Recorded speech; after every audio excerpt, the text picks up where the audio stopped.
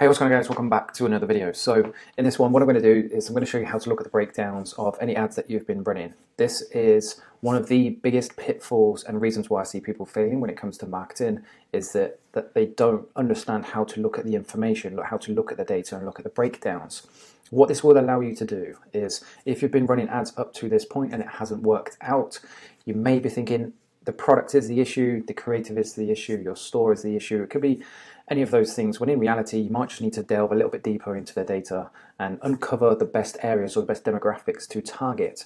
If you're not aware of what I'm about to show you today in this video, it can literally transform the results of your ads overnight, and it can be the difference between success and failure.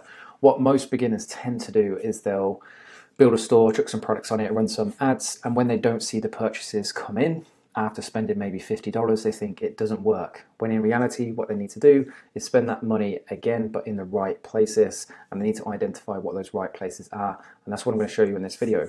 What I'm also going to show you too, kind of like a side spin-off of what I'm going to show you, is how to test something properly. This is the number one reason I would say why people fail, is because they keep repeating the same test after test after product. And if your testing strategy isn't right and you don't understand how to look at the data or what sort of data you're looking for, it doesn't matter whether you test one product, 20 products, 100 products. If your testing strategy isn't on point, you will never succeed. So that's what I'm going to show you in this video, okay?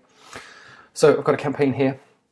Some decent results from Jan 6th of all of this year, 1,800 purchases and an average cost per purchase of just under $30. The first thing you need to do is click this breakdown button here. If you're experienced with Facebook ads or marketing, then you probably know how to do this. If you don't know how to do this, this will make a significant difference. And the reason why is because you have access to all these different breakdowns, and Facebook will show you where it's spending your money, and also on the flip side of that, where you're getting the best response from. And this is really, really important. So if we have a look at age, what we can see is down the left hand side, so I'll just make myself a little bit smaller. We can see it gives us all of the different age brackets. So we have 18 to 24, 25 to 34, 35 to 44, so on and so forth. And inside each of these brackets, it then breaks down the data as well. So we can see the cost per result look. So what you can see here is from this particular campaign, 18 to 24-year-olds are costing me $94.62 per purchase, whereas 65 plus year olds are giving me $28 per purchase.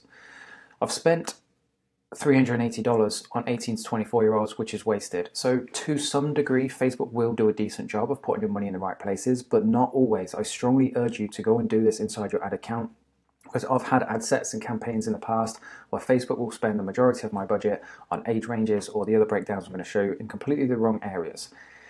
If you don't have purchase data to go on, i.e. you've got smaller budgets and you're just running the initial tests, then in my opinion, the three numbers you need to be looking at are impressions, CPC link click, and CTR link click-through rate. Your link click-through rate is a direct reflection of how interested your audience is in the products and creative that you're running. A higher click-through rate, the more interested they are, and therefore the more money you should spend on them.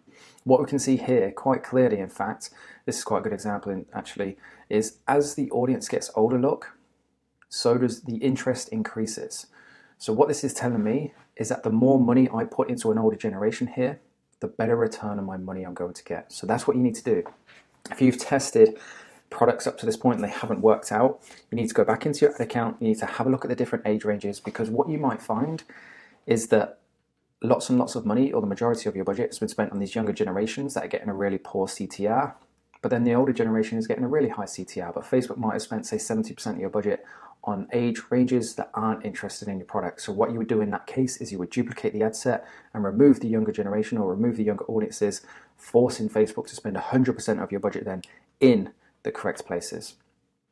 The reason why impressions are so important then, and this is where most people fall short with their testing strategy, is that if you've only spent, say, $20, $30, some of these age ranges will only have maybe 20, 30, maybe 100 impressions. That's not a significant, we'll make myself bigger here because this is super, super important. That is not a significant portion of your audience to have a proper understanding of whether it's going to work or not. When you select audiences on Facebook, you're targeting millions and millions and millions of people. If your ads have only reached 1,000, you're talking 0.0001% of the overall audience as a whole, and that is not an accurate representation of that audience as a whole.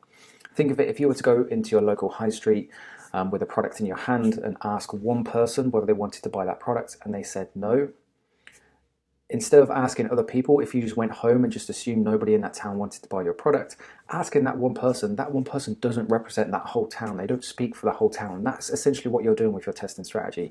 If only one of these age ranges has 50 impressions, that's not an accurate representation of that age range as a whole. And Facebook will not split it evenly too. So what you need to do, in some cases, if there's signs of potential, i.e. a good CTR, a good CPC, then you need to single out the age ranges and make sure they get enough spend. In my opinion, I recommend trying to get the impressions of each age range up to at least 500 as a minimum. So instead of testing, say, 10 ad sets, bring it down to just one if you have to, and make sure you spend enough money in the right places. The other thing you can do too is gender. I don't usually split out gender because if we have a look at my acquisition costs, we can see that between male and female is pretty identical for this particular ad account. But again, depending on what your product is, it may be completely differently. You may be finding that females are responding so much better, and that's where the interest is coming from, and yet Facebook is spending the majority of your budget on males. So it's really, really, really important that you look at the breakdowns to make sure that most of your budget isn't getting wasted in the wrong areas.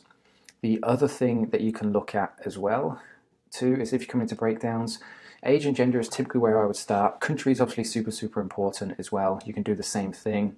Most people as well, what they fail to understand is that when you're running tests, if you've spent $50 across 5 different countries, you're talking hundreds of millions of people potentially, and you've only spent $50. You're probably only going to reach 2,000-3,000 people in an audience size of maybe 100 million. It's not an accurate representation. So you have to look at your breakdowns. You have to give each of these breakdowns adequate spend to get a decent understanding of who's actually most interested in your product. And when you identify what that age range is, what that gender is, what that country is, that is when you then take that ad set or you take that customer profile into an ad set and you scale it. And that is when you double down and make sure you put the majority of your budget in the places that you know for sure are working. If you didn't know you could do this, what I want you to do is leave a comment down below and say that you didn't know you could do this.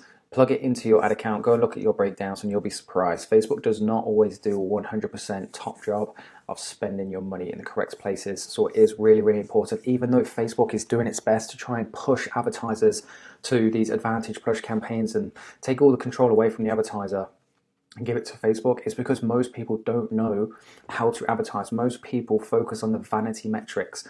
Facebook just wants to get people those vanity metrics so they continue to pour more and more money into their ad accounts, when in reality, a good marketer will try and retain as much control of that as possible, because they'll understand how to read where the interest is coming from and then how to single those interests out and make sure your money is spent in 100% of the right place.